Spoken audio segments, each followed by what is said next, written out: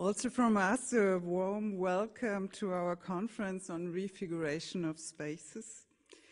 We are happy about the large attendance for the first international conference of the Collaborative Research Center.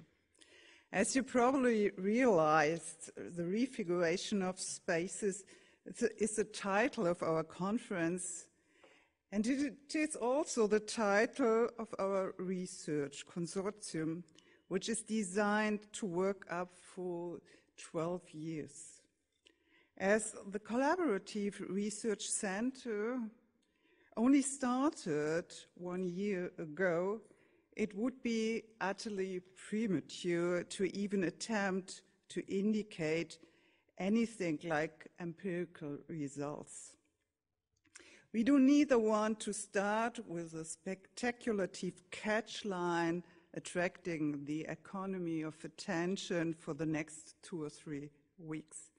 Rather, we want to sketch our notion of refiguration like a framing idea which sensitizes empirical observations on the current transformation of space. By the notion of refiguration, we want to address the question of how the current societal transformation and its ensuing conflicts, crises, and uncertainties affect the relations of humans to spaces, their spatial practices, as well as the ways how they negotiate and construct spatial orders. Vice versa, we need to ask how changes in spatial actions and spatial formations lead to transformation of society or in society. The questions presuppose some theoretical reflections on the social constitution and the communicative construction of space, of which we can only articulate the basic result, that space is the medium in which the transformation of any society is taking place. This holds even more for contemporary society, which is characterized on the one hand by functional differentiation, vertical hierarchical order, and a tendency of homogeneity, which is, on the other hand, in an often conflictual tension with heterogeneity. The idea of refiguration is taken to describe the conflictual dynamic between various poles underlying societal transformation. In this talk, we don't want to outline the general relational theory of space, but first sketch the notion of refiguration as a model for the recent societal development. In the second part, we would like to delineate how we want to approach the questions of social and spatial transformation in our collaborative research group. As the title of the conference suggests, we want thirdly to specifically ask for the effects of mediatization on space, on circulation, and mobility. As refiguration is a sensitive concept, we, fourthly, are eager in looking forward to your contribution, which may help us to specify the notion and understand the current transformation of societal order.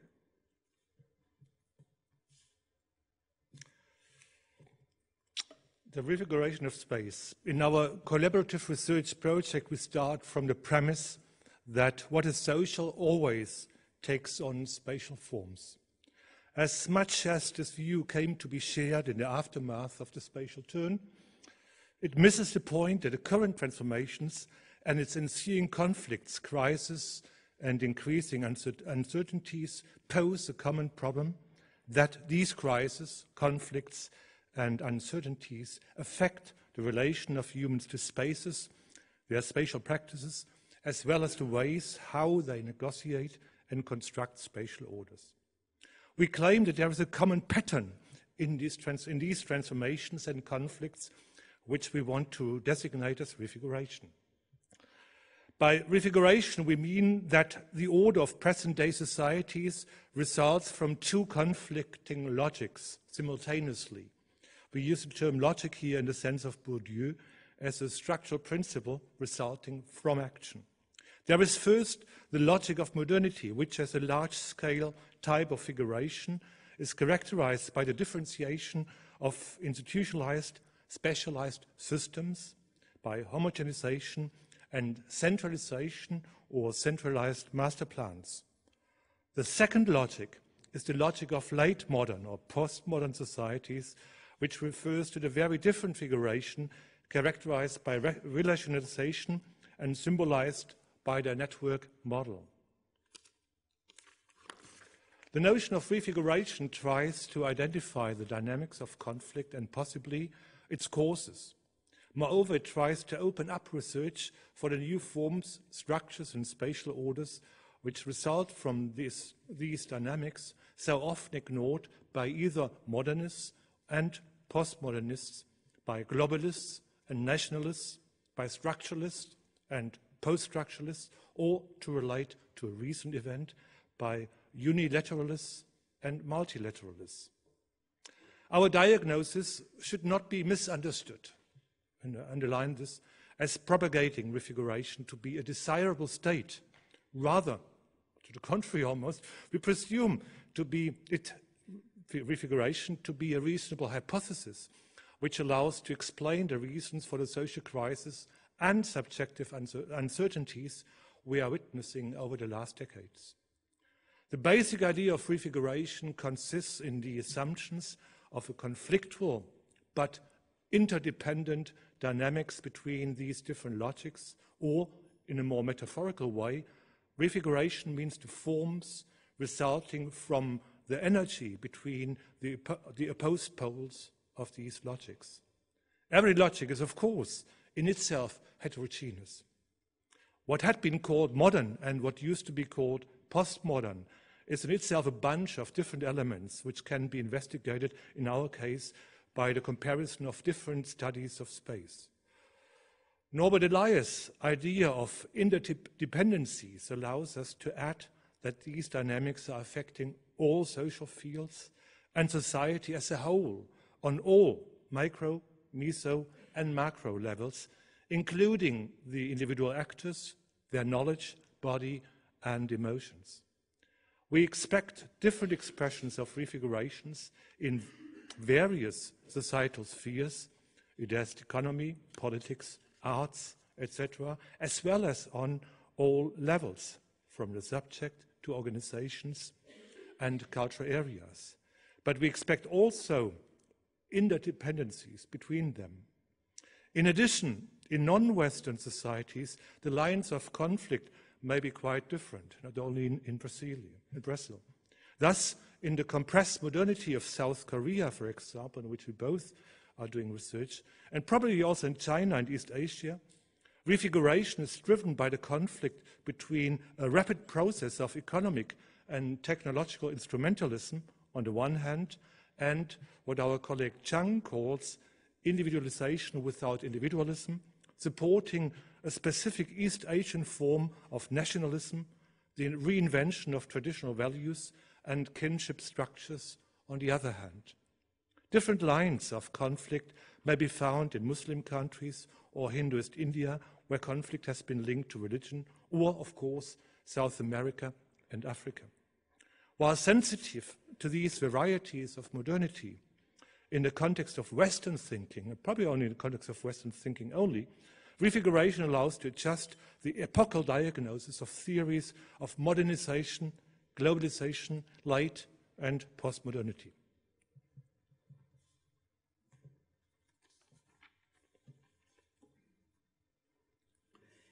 As there seems little doubt about the transformation of temporal structures, the acceleration of lives, communication, or markets, Space has received much less attention when it comes to the diagnosis of contemporary society. As we start from the assumption that any social action finds its expression in space, by the notion of refiguration of spaces, we want to ask how the most different ongoing processes result in newly emerging figurations of space. To say it again in different words, space is the medium of the transformation of contemporary society as much as time, so that the analysis of space provides an integrative starting point for the analysis of the emerging patterns of society. If we focus on the concept of refiguration on spatiality, we can see that the process of globalization is in conflict with the centralized figuration of the nation-state with its bounded territory clearly defined in enlightened cartography, characterized by its increased centralization of power, the monopolization of violence, and differentiation of social structures. In terms of space, these assumptions suggest that territorial spatial forms, such as designated zones, camps, colonies, etc., coexist, interlock with, or spread out alongside over banners more fluid, more explicitly relational spatial assemblages like networks, layers, clouds, trajectories. In similar terms, the homogenization of modern spaces, the clear functional differentiation, for example, in modern cities, in functional areas, or their vertical hierarchical order, for example, in administrative architecture, is in tension with the heterogeneity of hybrid third or non-spaces, heterotopias, and the flatness of hierarchical orders, so much underlined by theories of late, second, or post-modernity. The homogenizing top-down planning of smart cities in the global south or in Asia, for example, contrasts to the logic of networking and fluidity in the so-called smart infrastructure in the same countries. Similarly, the transgressive tendencies of transnationalism, cosmopolitanism, and world culture with its new virtual military conflicts as institutionalized in the European Union is confronted with the reaffirmation of principles of renationalization, the return of modern wars, and forms of regionalization, which explicitly try to avoid the forms of adaptation postmodern theories like globalization. This refiguration of society is articulated in battles on the meaning of spaces, in imaginary models of security and risk, as well as in processes of closure and exclusion, such as the erection of new frontiers. These conflicts result in unpredictability, lack of security, and orientation. The most obvious transformation consists in what came to be called globalization.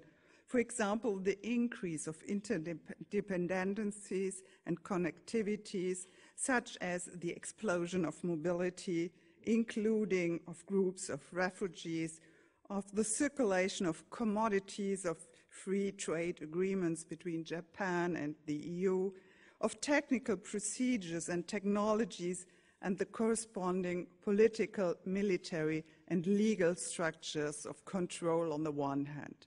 On the other hand, we also face the opposing anti-globalizing tendencies, such as Brexit, the abandonment of free trade agreements by the US government, but also the only eat local products movement.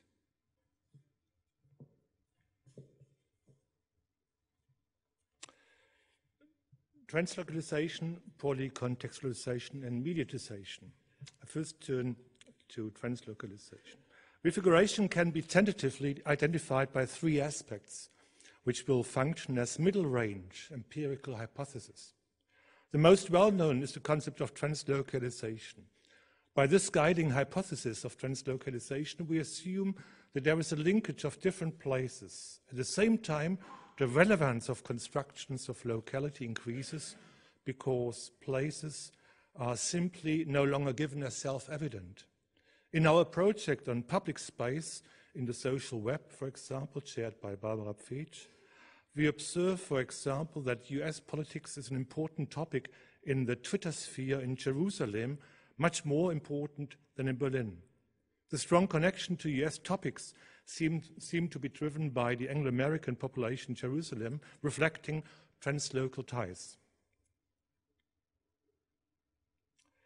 By the concept of polycontextualization, we express our assumption that, for example, circulation, networks, and places are being connected in a way by communicative action so that in the course of action, more and more, and possibly also new, communicative construction of space become effective at the same time.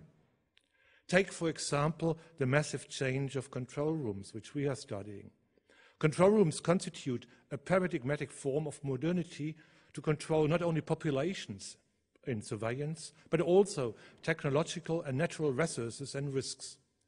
Surprisingly, digitalization, with its assumed tendency to networking and decentralization, has not led to the substitution of spatially centralized control rooms in one room, but rather fostered the rapid integration of most different functionalities, such as water resources, health services, traffic, or electricity. The integration of different infrastructures in one local center and in one single control room connects a series of different spatial and material infrastructures which are not only observed by what Karin Knoll calls a scopic regime of multiple monitors and screens. They also become relevant contexts of actions which this way exhibit what we believe to be polycontextuality. This polycontextualization, however, is not just a postmodern transgression of space. It seems as if it contributes to the rebounding, one may say, of certain spaces, such as smart cities, and helps to mark off the differences anew between urban and rural areas, nations and cultural areas, in a way which features in our definition of re-figuration. We will devote some energy in order to clarify what we mean by translocalization and polycontextualization in the course of our collaborative research project. In this conference, our topics include two additional aspects, which are, to us, major pillars for our understanding of re-figuration. Additional pillars, I should add: mediatization and circulation. Mediatization refers to the ways how media and technologies affect embodied communicative actions, the relations constituted by them, and, consequently, spatial structure. Its relevance can be easily understood if one recalls the substantial social transformation from oral cultures to literal cultures of handwritings, for example, in terms of settlements, cities, for example, or political orders, central power, or states. One should also remind that the printing press provided large masses of people with their product, including already very early maps, of course, mass-produced maps, some 100 years before the advent of industrialization in England. Also, electrification of industrial mass products and productions in the 19th century, visible, for example, in Berlin by the factory of Siemens or Siemensstadt, Siemens Town, downtown, which is actually currently retransformed and digitalized into a new center of probably virtual intelligence. This industrial electrification was preceded by the dissemination of the telegraph a technology which allowed to separate the means of communication and the means of transport in a way obviously affecting the spatial order immensely. The recent refiguration of space is related to and driven by the recent digital mediatization, which also set in as a communication medium, the computer, which was invented as a communication medium. Digitalization has not led to the spatialization of society, as many had made us believe. Yet, digital mediatization quite obviously affects space, social action, and spatial imagination, as, for example, the study of locative media, like dating apps, indicates, which are investigated by Ingo Schulz-Schäfer's team here. There is little doubt that in late and postmodern visions, as, for example, the network society and the space of flows by Castells in 1996, have been countered by the insights, by Castells' insights, by the way, into the communication power of the new media monopolies and their capacities to centralize information. These new communicative figurations, as Couldry and Hebb would have it, are addressed by them as deep mediatization. That is, to quote, digital media are ubiquitously permeating the whole society and increase interdependencies by their technical connectivity. They extend processes of social communication locally by speeding up communication, unquote. Although digital mediatization quite clearly reshapes and substitutes the rather centralized and hierarchical order of mass media, it is not restricted to the media or to media of communication. Being based on the revolutionary connection of information and communication technologies, digitalization is growingly affecting every field of society. It is not only the media system, as communication theorists assume, but even industry, technologies, and infrastructures, which are refigured by digital mediatization. In the economy, it is, for example, the production of commodities, such as 3D printing, the dissemination on the market, and the combination of production and consumption, that is prosumption, in ways which have been labeled somewhat one-sidedly, considering the stable chains of production studied by Bauer and Kuhlke in the research consortium, by digital capitalism.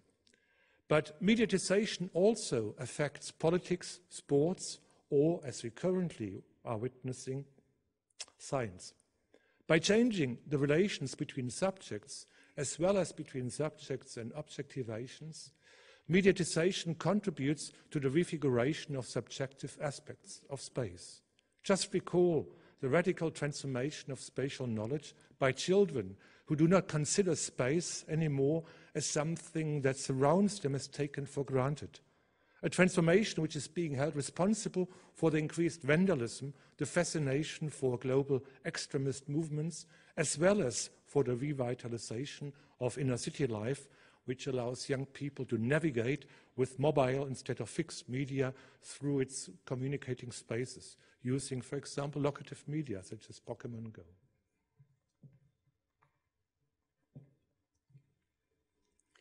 Mediatization obviously affects mobility and consequently the process we call circulation.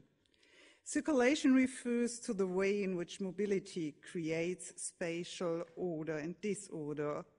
By circulation, we mean movement of people, goods, and technologies between different places.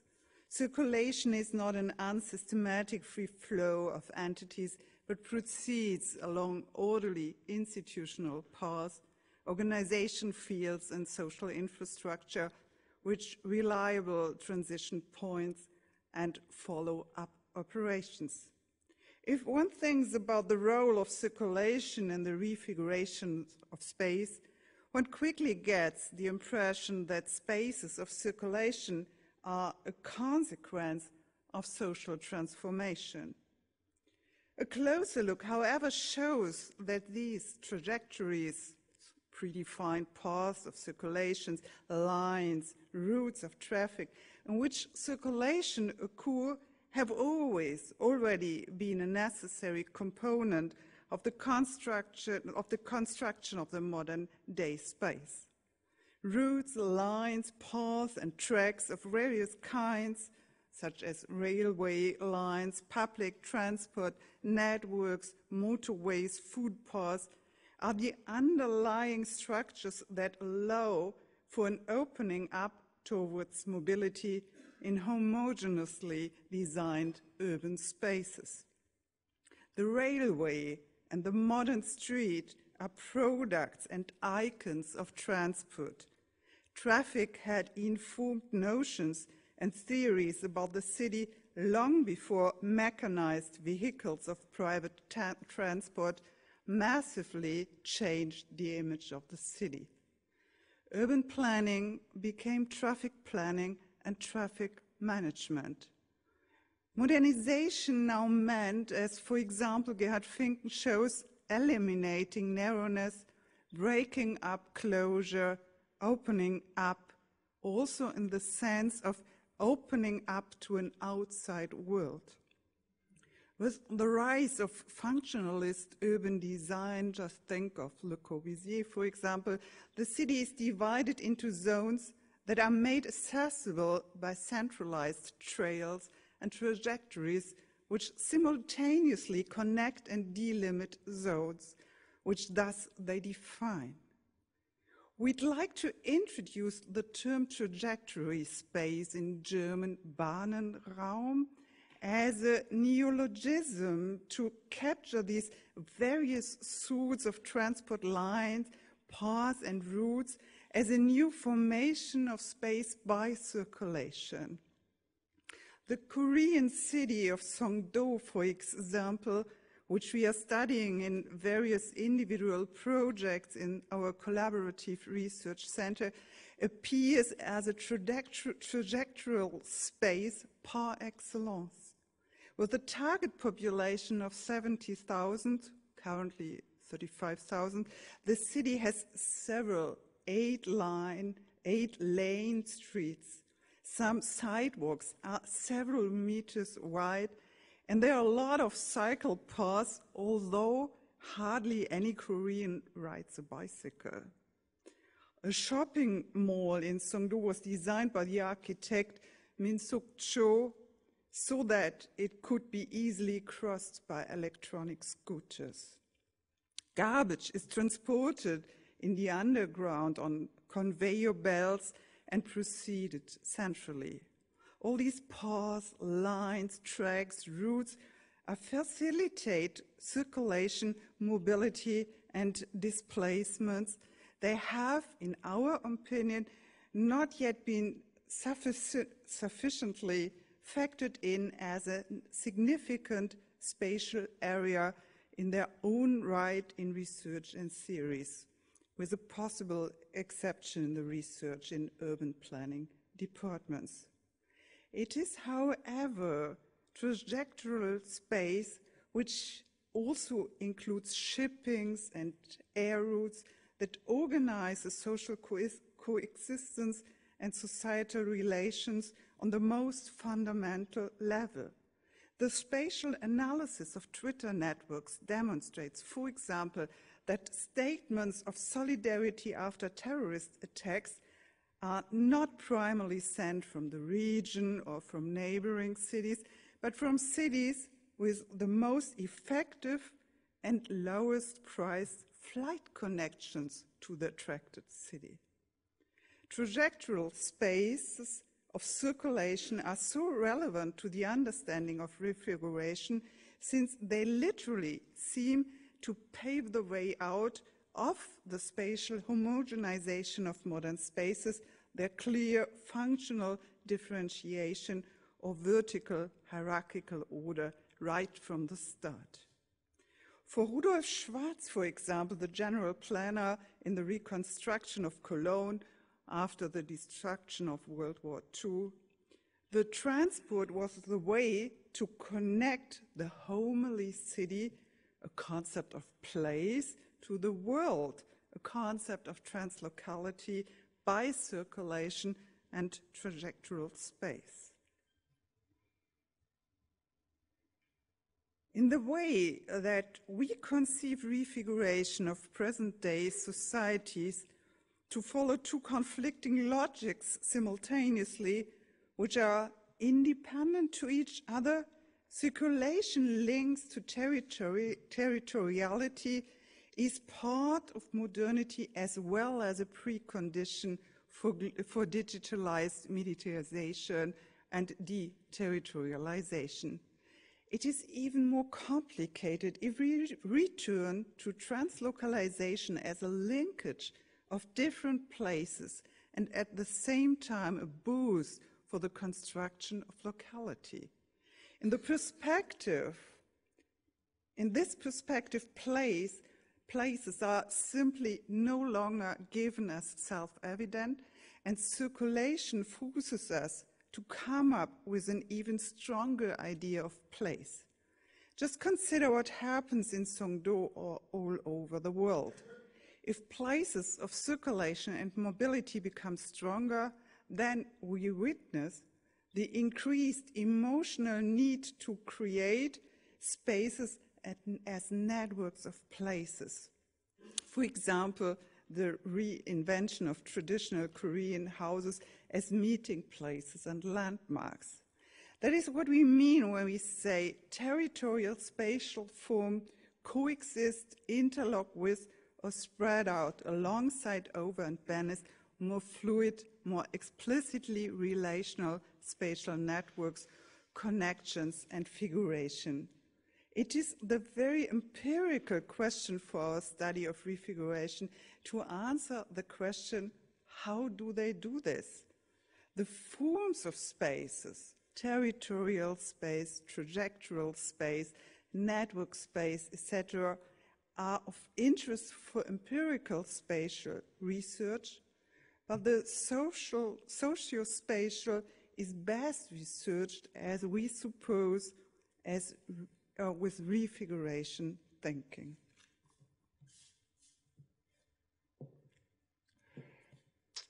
As mentioned in the beginning, the concepts presented here are no straitjackets, but rather considered as sensitizing concepts. The refiguration of spaces, therefore, is to be specified by the empirical studies conducted within the context of our collaborative research cluster, as well as in neighboring research endeavors in ways which may be sketched roughly as follows. Well, I did sketch it, so it's probably only one bad diagram, one other bad diagram done by me, but it should give you the gist of what we assume is happening. Moreover, our sensitivity of the sensitizing concepts is not restricted to our own project, but is very much open to other input, critique, and inspiration. Therefore, and it is therefore, we have been inviting you, the speakers and guests, to this conference to learn from you about the specificities, the qualities, and the range and extension of the transformations that are of so much concern to us all, and we hope that we may succeed to come to a new understanding of what has been happening here, elsewhere, and everywhere in the spaces we call society. Thank you very much.